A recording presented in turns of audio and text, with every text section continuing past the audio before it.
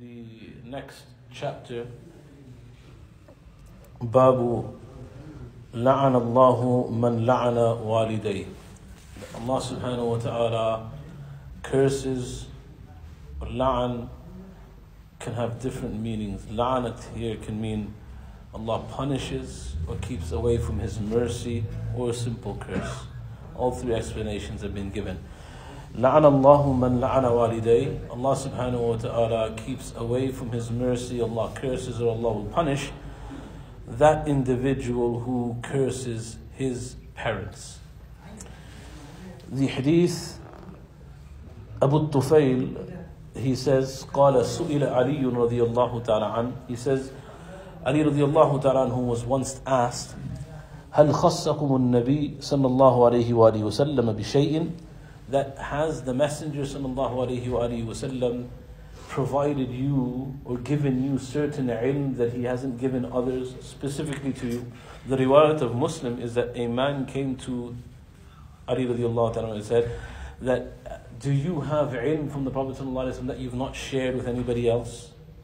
That he's given you but you've not conveyed to the others. So Ali radiallahu ta'ala became extremely upset.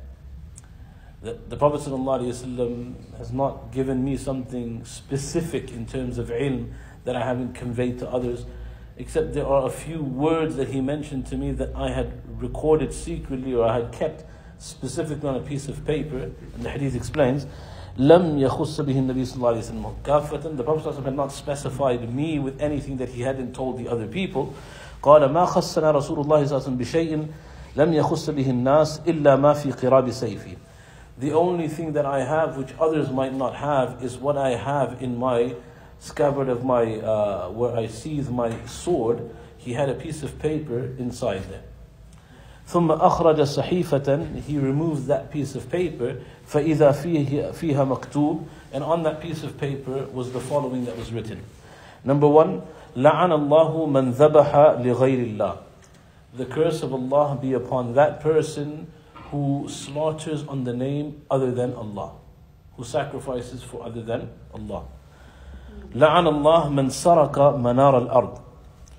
May the curse of Allah be upon that person who steals the landmarks or the boundaries of the earth. And I'll explain what that means. Number 3, لعن الله من لعن والديه. And Allah cursed that individual who curses his parents. And number 4, لعن الله من آوى محدثا. May Allah curse or keep distant from His mercy that individual who harbors a muhdith. And muhdith has different interpretations, so I've just left it with the Arabic at the moment. In this hadith, the Prophet Ali radiallahu ta'ala was saying that Nabi Kareem sallallahu alayhi wa sallam informed him of 4 people who were distant from the mercy of Allah. Now, again, just to repeat what I started with, la'an Allah, this term can either mean may Allah curse, so it may be a dua from the Arabic perspective, or it could be informative, that Allah has cursed this person. So there are 2 ways of looking at this, la'an Allah. Number 1, may Allah curse the following 4 people. So this is a dua from the Messenger sallallahu alaihi wasallam. Or number 2, the Prophet sallallahu alaihi wasallam is making a statement that Allah has cursed these 4 people. And as I mentioned, what's meant by being cursed by Allah, number 1, being cursed by Allah. Number 2, the curse refers to being distant from the mercy of Allah. La'anatullah means being distant from the mercy of Allah subhanahu wa ta'ala. Or number 3, may the punishment of Allah be upon this particular person. Okay. So now what are these 4 people that were specified by the Prophet sallallahu alaihi wasallam? A bit of a look into them. Man dhabaha li ghayrillah. Whoever sacrifices an animal makes a sacrifice on other than Allah's name. It doesn't matter who the sacrificer, who the person that's sacrificing is, who's offering the sacrifice. Could be a Muslim, non-Muslim, irrespective. But whatever is sacrificed on other than Allah's name, a condition for an offering of sacrifice. When does an offering of sacrifice take place? When does an offering of sacrifice take place? Eid al-Adha. Well done. Eid al-Adha. So at the time of Eid is what's being referred to, and that's why Imam Muslim brings this hadith in the chapter of sacrificial animals. So at the time of Eid is when, it's the only time in the year where you make a sacrifice in terms of ibadat. At the other times, it's either for thanks at Aqiqah or to eat food, which isn't offering a sacrificial animal to Allah subhanahu wa ta'ala. The sacrificial animal is offered at the time of Eid al-Adha. So the Prophet ﷺ is saying, anybody who sacrifices on other than the name of Allah subhanahu wa ta'ala. Now that can be a name of a prophet, name of angels, the name of Muhammad sallallahu alaihi wasallam. Irrespective of what other than Allah, a sacrifice is not permissible. You're not allowed to sacrifice on a name other than Allah subhanahu wa ta'ala. فَكُلُوا مِمَّا ذُكِرَ اسْمُ اللَّهِ عَلَيْهِ. Allah subhanahu wa ta'ala says, eat from that which Allah's name has been taken upon. It's a condition of sacrificial animal. That alongside the tasmiyah, Bismillah, Allahu Akbar, with the name of Allah subhanahu wa ta'ala. It's a condition of the sacrifice. That you take Allah's name before you sacrifice the animal. Okay? So the sacrificial animal is not accepted by Allah subhanahu wa ta'ala except with Allah's name, and the one who does so on another person's name, Allah subhanahu wa ta'ala curses that person. لَعَنَ اللَّهُ مَنْ سَرَكَ مَنَارَ الْأَرْضِ. That may Allah's curse be upon that person who steals from the boundaries of the earth. Generally, this is understood that there are hudud, there are boundaries for kingdoms, for countries. To usurp from the other country is a gross infringement. However, it's not limited to governments. This trickles down, this hadith trickles down to usurping land from anybody else. So, sometimes we have boundary disputes between property holders. That your neighbor, your property is here. And you have to be extremely careful that you don't take what's not yours. To take what is not yours is considered a grotesque sin in the eyes of Allah. There's a hadith that says the person who takes an inch of land that doesn't belong to them, they will be buried in the ground 70 times over in the hereafter. A huge sin. Tuwika in the earth. So this hadith actually implies not just specifically to boundaries of governments, but boundaries of individuals as well. So you have to be extremely careful that you don't take what is not yours. And that's just boundaries. What you have a lot of problem with, maybe not in this country because laws are a bit more engraved and title deeds are much more they go through solicitors, etc. But back home, there is a huge problem of people, of brothers taking the land of their brothers, of family members, their land, because they're living somewhere else. So a family member is living in the UK and their land is being usurped back home. And this hadith implies that la'an Allah subhanahu wa ta'ala curses that person. Allah curses that individual who steals from the landmarks, the boundaries on the earth. So it's an extremely grave sin, and it's something that happens a lot back home, where people's family inheritance, when it's distributed, then land is taken that doesn't belong to them. And the reason behind that is because land back home, for a long time it was worthless, and now it's worth a lot of money. And so money brings about a lot of greed. And so because of that money being available, subhanAllah, I hear stories and cases of all the time of how people have taken their sisters, their brothers' land and just refuse to give back. And they don't understand the seriousness of it from the perspective of the Sharia. The third, لَعَنَ اللَّهُ مَنْ لَعَنَ وَالِدَيْهِ. Allah subhanahu wa ta'ala curses and makes distant from His mercy that individual who curses his parents. Once the Sahaba Kiram ridwanullahi ajma'in were sitting with the Prophet ﷺ, and he mentioned the same thing, that Allah curses that individual who swears and curses at their parents. Here, cursing the parents takes the form of actual cursing or swearing. Everything comes into that context. So the Sahaba, they said, Ya Rasulullah, someone would swear at their own parents? They couldn't fathom this. They couldn't understand this. That someone used foul language towards their own parents. So on that occasion, the Prophet ﷺ explained how it's possible to the understanding of the Sahaba. So he said, Naam. That if you swear at somebody's parents, then that person to reciprocate swears back at your parents. So in the time of the Prophet ﷺ, there wasn't that, like I said, there was an element of being respectful to one's parents. So the notion that someone would swear at their parents was very alien, very difficult to comprehend. So that's why there are two understandings. One, as which the Prophet ﷺ explained there, that when you quarrel with somebody and you swear at their parents, what's the natural reaction that's going to happen? Is that they're going to swear back at your parents. So in essence, you are the cause of your parents being sworn at, being cursed at. And so the Prophet ﷺ said, La'an Allah, Allah cursed that person who swears at that person, who swears at their parents. So this hadith tells us that even if it's not you who is directly cursing or swearing at their parents, if you are the cause of it, then you also fall under the context of this hadith. So you need to be very careful, extremely careful. And that is not just taken from the hadith, that's specifically mentioned in another hadith. Well, when the Sahabas inquired that how can a person swear at the parents, the Prophet explained that how do they swear at their parents? By swearing at somebody else's parents, and that person then swears back at your parents.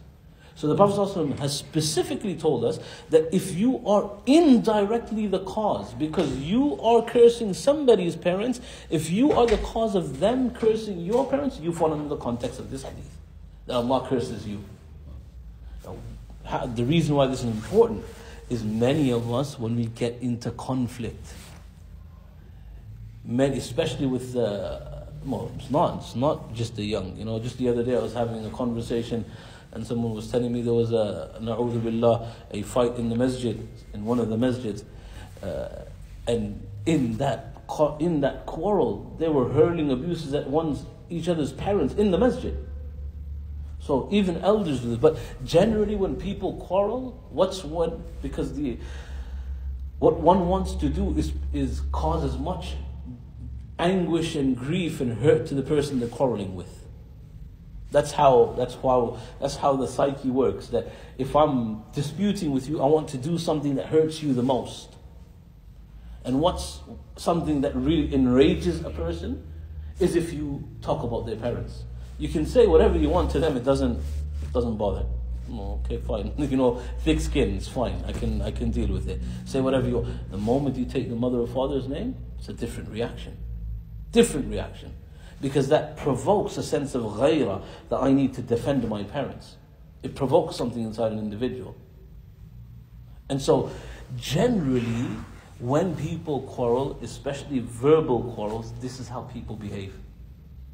That to get their anger across to the other person, to let them know how much they're upset with them, they start hurling abuses at parents. The Prophet ﷺ said, this is a cause of a being cursed by Allah subhanahu wa ta'ala. Because if they hurl abuse back, you are the cause of your parents being cursed and sworn at. Number one.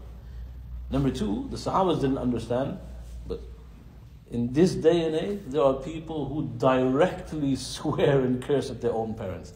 Sahabas couldn't understand this. That's why they asked, Ya Rasulullah, how does someone curse their own parents or swear at their own parents? Unfortunately, we live in a time where foul language and abuse of the parents is common. Using language that is abusive to the parents, it's not something that doesn't happen. It's not even something that people sort of look back at and frown upon. It's just something that happens. And so that is even, the Prophet ﷺ said, you are indirectly the cause of your parents being cursed. That's why you're cursed by Allah. Imagine how much more severe when you are directly cursing your parents and swearing at your parents. That how much more of an implication this hadith, the la'nat, the curse of Allah be upon that person. So when we are addressing our parents, when we're speaking to our parents, when our parents are upset with us, and they may raise their voice, or they may even shout at you, they may even say things that you feel is unwarranted, be very careful of how you respond. Like I said, la'ana towards the parents doesn't just imply that you say Allah's curse be upon you. It's swearing at them as well. Swearing at your parents results in Allah's curse being directed towards you. You being made distant from the mercy of Allah subhanahu wa ta'ala. Extremely, extremely grave if you're not careful with how you speak to your parents, the implications of that. And how Allah subhanahu wa ta'ala becomes angered and disappointed with that. So when you're in that situation and you feel that there is even at times unnecessary anger being directed towards you, remember, don't put yourself in a more precarious situation with Allah subhanahu wa ta'ala. Sometimes it's best to just stay quiet. Let the anger be vented. And then after a few moments, your parents' anger will subside. Believe me, that's how it works. But to react with anger and to use foul language with them, the hadith tells us directly that Allah subhanahu wa ta'ala curses that individual. If you're under the curse of Allah, if you're made distant from the mercy of Allah, what do you have then? What hope do you have? What benefit do you have? What kind of good can you expect from that day that's going to come forward when you're under the curse of Allah subhanahu wa ta'ala? There cannot be any possible good that comes if Allah has cursed you, if Allah has made you distant from His mercy. So be extremely careful. There are situations where tensions are high, you're being told off, you're being shouted at. Do not swear. Never, ever, ever swear at your parents. And finally, لَعَنَ اللَّهُ مَنْ آوَى مُحْدِثًا. Allah subhanahu wa ta'ala, may He curse that individual who harbors a muhdith. Muhdith, two meanings: someone who's habitual of bid'ah, a bid'ati, who brings about innovations into the deen. Or number two, muhdith means someone who is oppressive to others and who is now being charged by the state for his crime, and you are harboring that criminal and avoiding him receiving the crime, the had that the Sharia has laid down upon him. Allah subhanahu wa ta'ala grant us all the understanding. This chapter heading is very, very obvious to the actual hadith and the relevance to it. Allah grant us the tawfiq to understand just the overwhelming importance that Allah subhanahu wa ta'ala has put with respect to our relationship to our parents. And Allah subhanahu wa ta'ala save us from using that type of language or that type of tone that offends our parents. وآخر الدعوة الحمد لله رب العالمين سبحان الله بحمده سبحانك اللهم بحمدك ونشهد أن لا إله إلا أنت نستغفرك ونتوب إليك. We were speaking about detestable makruh things during the fast. Using foul language, speaking of evil things and lewd things is also makruh. It's also detestable. And the way, let's get through the complexities or the understanding of the technicalities here. There are certain things that are invalidators of the salah. And invalidators means that by doing those things, your actual fast is broken. Meaning you have to repeat it. It's not and there are two types of invalidators. One that means that you have to make the fast up again, and one that means that you have to make the fast along with a penalty. 60 days of continuous fasting. Two types of invalidators. Okay. There are certain things that invalidate the spirit of the fast, but it doesn't invalidate the fast itself. Understand the difference? One is invalidate where you have to do qadha, you have to make it up. Or you have to do kaffara, you have to pay the compensation. And there's another type of invalidator that doesn't invalidate the actual fast. Meaning you fast is, if you did these things for all 30 days, you'd still have 30 days of fasting complete. But the spirit of the fast is lost. And those, a lot of them are these makruh, detestable. When we say makruh, don't take makruh, undesirable, as something that's small. Detestable means it's not liked. You should not become habitual of detestable acts. And one act that's extremely detestable whilst fasting, it takes away the spirit of the fast. Your fast will remain intact, but it takes away the spirit, meaning the virtue, the benefit, the rahmah, the mercy that's supposed to be attracted by a fasting person is lost, is by using foul language, is by quarreling, is by swearing. And it's why the Prophet ﷺ, he actually said in the hadith that if someone comes to quarrel with you, أو صابه أحد, or someone swears at you, فليقل إني صائم, don't engage. Just raise your hands, stay back and say, I'm fasting, I cannot engage with you. Do not, even if you are in the right To quarrel takes away that spirit of the fast. It takes away that virtue of the fast. It takes away all those blessings that Allah subhanahu wa ta'ala is sending down on that fasting person. So from the detestable acts, doesn't invalidate, but it takes away the virtue, it takes away the spirit, it takes away all that Allah is giving in terms of mercy, is swearing, is using foul language, is using language to offend other people or to quarrel with other people. Allah grant us all the understanding. وآخر دعوانا الحمد لله رب العالمين سبحان الله بحمده سبحانك اللهم وبحمدك ونشهد أن لا إله إلا أنت نستغفرك ونتوب إليك جزاكم الله خير السلام عليكم ورحمة الله